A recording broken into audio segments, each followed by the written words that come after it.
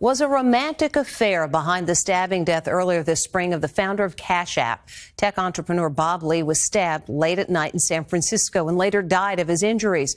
And according to a bombshell report, the suspect's sister and the victim were an item on an underground party scene. There are shocking new allegations about tech tycoon Bob Lee's murder. The Wall Street Journal says Lee was an active participant in an underground sex and drug circle known as The Lifestyle. And he was allegedly joined by this woman, Kazar Momeni, the sister of the man accused of stabbing him to death. Kazar's steely beauty struck observers at her brother's court appearance. Her husband is a prominent San Francisco plastic surgeon.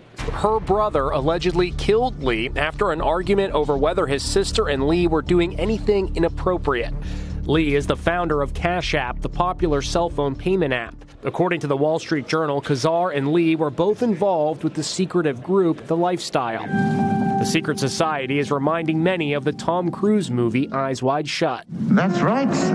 That is the password. Were you shocked to learn that Bob Lee was sort of living this double life? Absolutely. I mean, he did not keep his partying and even his recreational drug use a secret, but no one was really in that really underground scene that he was in. He was the kind of guy where everyone would go home at midnight after a few drinks, and then he would be out all night until 8 a.m. The suspect's attorney is urging patience. The facts as to what occurred or did not occur will come out. According to the autopsy, Bob Lee had cocaine and ketamine, a high-power tranquilizer, in his system when he was killed. When you read about it, you sort of see scenes from that movie Eyes Wide Shut. It does seem a little bit like that, and it's a scene that is just so foreign to most of us, even those of us living in the city. So it's a little hard to wrap your head around.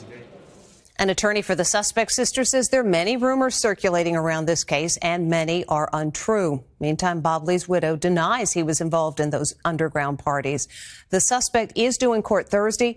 His lawyer says he'll be pleading not guilty.